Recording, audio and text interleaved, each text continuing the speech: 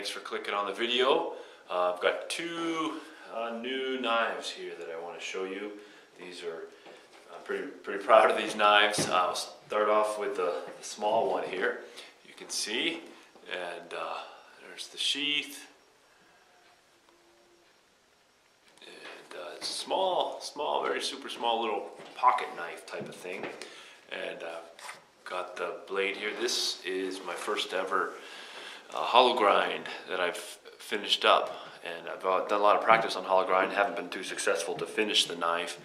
It wasn't even worth finishing because I messed up. But anyway, this is a small little knife, as you can see here. Not too big, nice and sharp.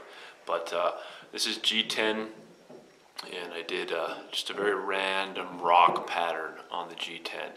There are some dark red liners there. They didn't show up quite as good as I was hoping, but on the finished product. But I really like the way this rock pattern. It's just a random rock pattern.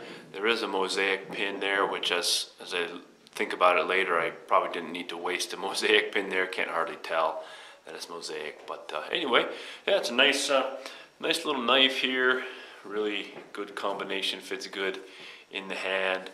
And nice grip, and I really like this tiny little, smallest little sheath I've made for a fixed blade knife. But yeah, it turned out really good, so I'm really happy with that. The next knife I'm going to show you here. I'm really very happy with this knife. It's not perfect. None of my knives are, but yeah, very happy with how this turned out. The sheath, bit of tooling there, I don't know if you can tell, a little bit of tooling on the sheath, and yeah, just totally different style of sheath that I've ever made. This is the best I've ever done it. This version, usually I'm way too loose at the edge here, but I made this strap quite tight, and so works really well. And you can see just a little glimpse of the handle here. This is some really nice maple, curly maple. Just has that nice sheen and difference there, and man, I'm really happy with how that turned out. And then we have the full blade. Of course, I made this. I did make this. This is 1095 high carbon, and did a unique little rock pattern on there. I don't know if you can tell.